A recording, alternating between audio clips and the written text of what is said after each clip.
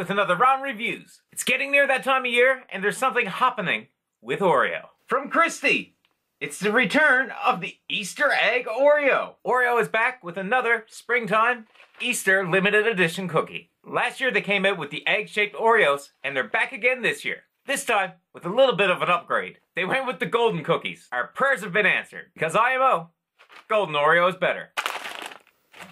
And this is what the limited edition Easter Oreo looks like. You have that coral biscuit. It's kind of squished into an egg shape. And to go along with this, we have 5 shapes.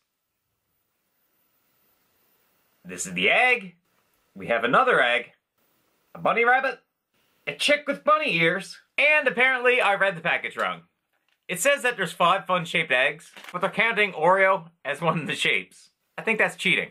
So really, there's only fun 4 shapes. But hey, either way you get an Oreo. The golden Oreo cookie is absolutely delicious. I'm pretty sure this is like the double stuffed variety, because it seems to have a lot more cream than just a regular Oreo. Or maybe it's just where it's squished into a shape. So this Easter, we have some fun-shaped Oreos for the kids. So if you need an Oreo to get in the Easter mood, there's 5 egg-shaped Oreos to make that happen. No new taste, just fun. But this year with a golden cookie, which makes it better. That vanilla cookie always hits the spot. It's delicious. So what does Ron think of the limited edition Easter Egg Oreos?